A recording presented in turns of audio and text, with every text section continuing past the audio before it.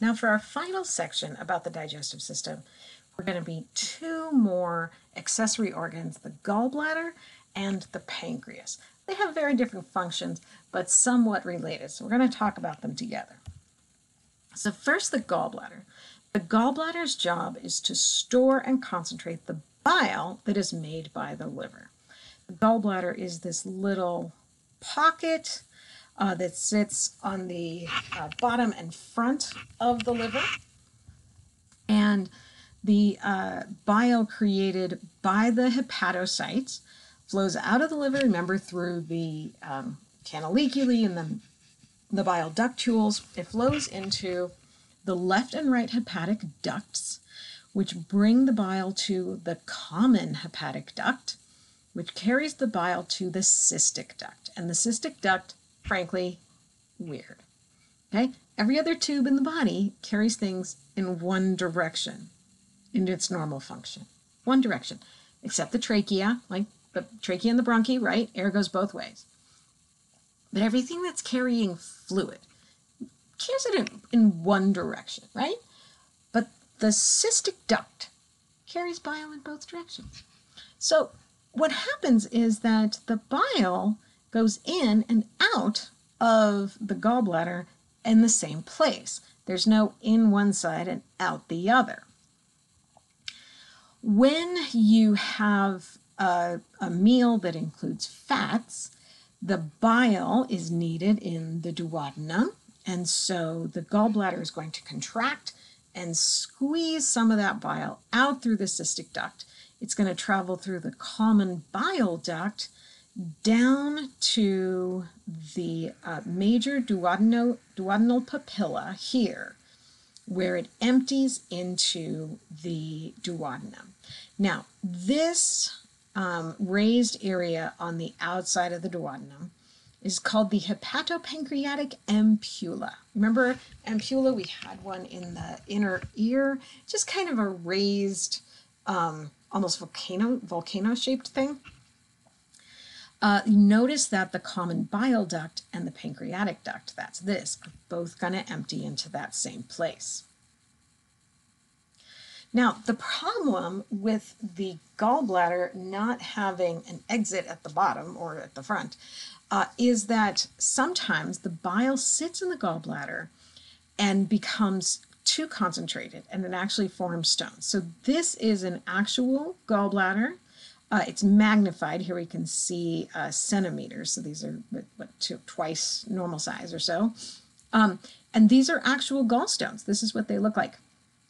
And this is when the minerals in the bile concentrate and collect into these little shapes. Gallstones are caused by high concentrations of certain materials. They are more common in women, especially white people. They're more common in developed countries. They're more common in people with a high-fat diet. They're linked to obesity. They're more common as you get older. Obviously, more female sex hormones means more chance of gallstones. And if you lack physical activity, more chance of gallstones. So yeah, as a, middle-aged white woman in America, I don't worry about these at all. Okay, moving on. The only treatment for gallstones is to remove the gallbladder. That's called a cholecystectomy. And it is going to have an effect on your lifestyle. You are going to have to limit the amount of fat that you eat at any one time because you don't have a gallbladder to store bile. The liver continues to make bile. It doesn't know the gallbladder is gone, so it just keeps making bile, sending it out the hepatic ducts to the common bile duct, and it just empties into the duodenum. But since you can't produce a lot of bile all at once if you don't have a gallbladder, you have to limit the amount of fat that you eat at any one time. If you don't, then you literally don't have enough bile to break up the fat into smaller particles that can be broken down by enzymes.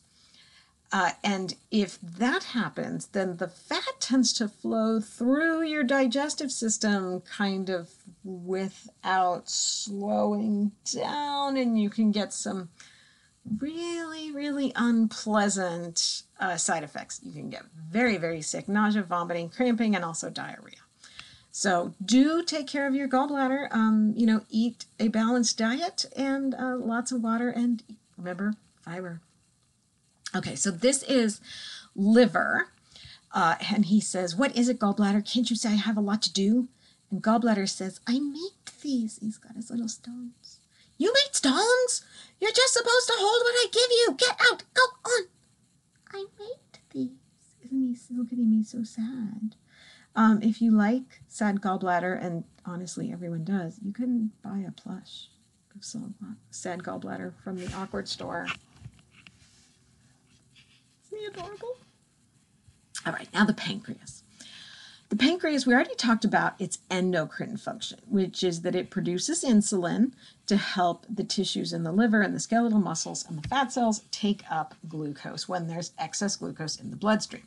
Now, today, for the digestive system, we're going to be concerned with the exocrine functions of the pancreas.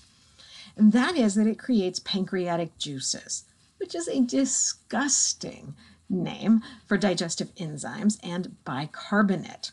It then releases those into the duodenum here at the major duodenal papilla and the minor papilla right there. Now, the digestive enzymes, there are several. We're not going to worry about what each of them is for now. That is a subject for physiology class. But the bicarbonate is really important because bicarb is very, very strongly basic. And so remember that right here, the stomach has emptied very, very acidic chyme into the duodenum. The rest of the intestines do not operate well in an acidic environment. So we need to neutralize the stomach acid. It's done its job, hopefully, of neutralizing and killing off any potential pathogens. So now that acid needs to be neutralized. This bicarbonate is going to do that job of neutralizing the acid. And then the rest of the digestive system, the enzymes can operate in a neutral environment or close to neutral where they're much more comfortable. This is what the pancreas looks like on a microscope slide. We've got these big, what we call pancreatic islets. They look like little islands of cells. These are the things that make the insulin, and they secrete it into the blood vessel right there. Sorry, that's not a blood vessel, that's a duct. They secrete it into ducts that go to blood vessels. All right, now the acinar cells are in smaller little bundles around the pancreatic islets. These are the ones that are going to make the digestive enzymes. And they secrete those into these ducts. Those pancreatic ducts then fuse into the main pancreatic duct. The cells lining the ducts actually produce the bicarbonate. Okay? The pancreatic juices flow out the main pancreatic duct, and then as it gets closer to the duodenum, the duct splits into the main duct and an accessory pancreatic duct over here. That's going to secrete a little bit of the pancreatic enzymes at this minor duodenal papilla. And that there's 2 points of this. One is that this is going to help to neutralize the acid sooner. The other is that if either one of these is blocked for any reason, the other duct can still get the pancreatic juices into the duodenum. All right, so to sum up, for the gallbladder, we have the left and right hepatic ducts merging to form a common hepatic duct.